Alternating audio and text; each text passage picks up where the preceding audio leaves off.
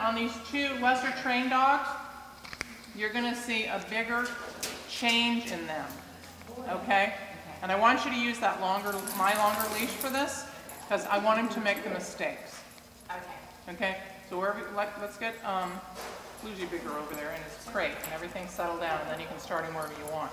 I'm going to give him this calm toy that's got his breakfast in it. Why don't you wait until the other two dogs have gone to do that? I was going to say we keep him quiet. Well, it's gonna make him more noisy banging around in that crate, or put him in here with it. He doesn't do that, but that's okay. Okay, well, just let these two guys have their turn.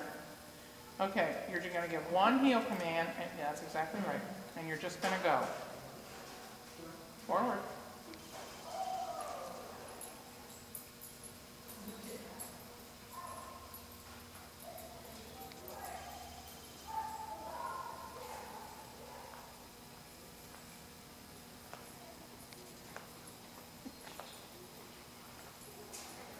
Even if you get a tight lead, ignore it. Shh. All right, just a distraction at this point. Now, so he drops back into a pace here because he has to cover muscle. Right. Yep. So he kicks out of it back here. He beats us a lot anyway. Yeah. Well, because he's faster than she is. He was trotting right there. He's in and out of the trot. Yeah. Look at him looking at her. Wait a minute, this is not what we do. I should be getting some information. You're giving me nothing. Look how hard he's trying. And this is what your dog did.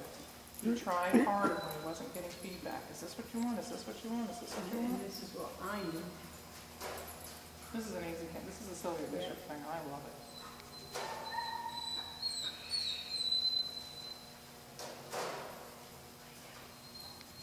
Look at him. He's hurrying up to stay up there. Nice job. I haven't quite seen a total changeover for him yet, but it's coming. I think it's because he's not walking fast enough on the coming in one, so that he has to change it to the slower down one. That's all right. But that, yeah. It's about attitude. Yeah. Look at him driving around. Yep. Good dog. Yep. That's nice. He's hurrying to keep up. Bless his heart. There you go.